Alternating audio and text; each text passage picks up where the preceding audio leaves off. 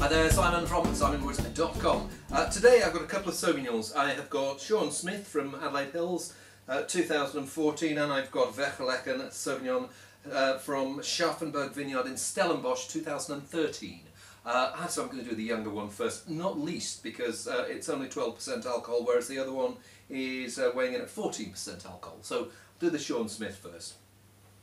Well, it's just coming into the Australian spring now, and a wine like this will just be coming into its own.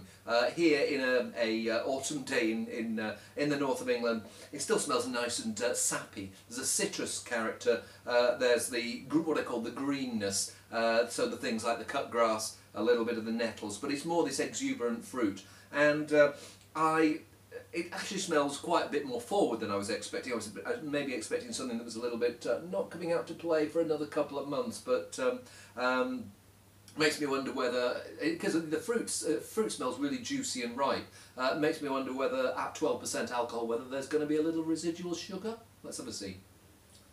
No, there isn't any residual sugar there. It's bone dry, clean, keen, and not mean, but not lean. It's got it's lovely, clean, fresh, sappy flavours. Backbone of acidity, a little touch of the stoniness in there, the mineral character, but wrapped around it this ripe citrus fruit. And it's not those juicier citrus fruit. It's those ripe lemons, ripe limes.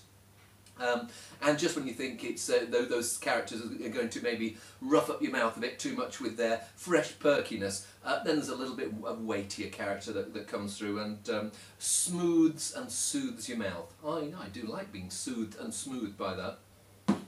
Yeah, I like that. Okay, let's see how we get on with the Vergelegen. So a year older, 2% more alcohol. Give it a whirl. And this is a different beast. It's richer, fuller, toastier. I think what you're seeing here, well, I suppose three differences. It's the older style, so not only a year older, but it feels more confident. Feels more confidence, the wrong word. It feels more relaxed. Whereas the first one's slightly perky and sort of. This one is just relaxed a little bit into its armchair. You notice the extra presence of the alcohol. And it's giving a richer, fleshier style of fruit. So it's maybe not on the citrus, maybe it's more on those green gauge and yeah, getting into not quite passion fruit, but something slightly exotic in there. And the other thing I notice is that this is South Africa rather than Australia. So I think sometimes of South African Sauvignons as having not quite as overt fruitiness as New Zealand and Australian Sauvignons, but maybe a little bit more earthy, flinty character. So let's see whether that comes through when I taste it. Darn satisfying drink that.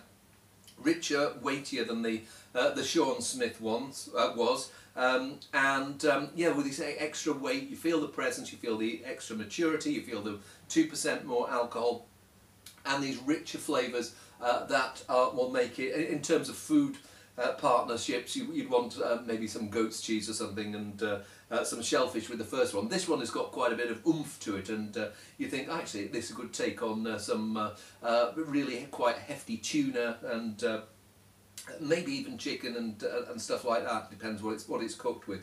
But in terms of flavours, yes, it's got it's maybe more going on beyond the fruit here than was in the Sean Smith. So I get that earthiness, that a sappy, yes, there's the cut grass character, but there's also, yeah, an earthy undercurrent.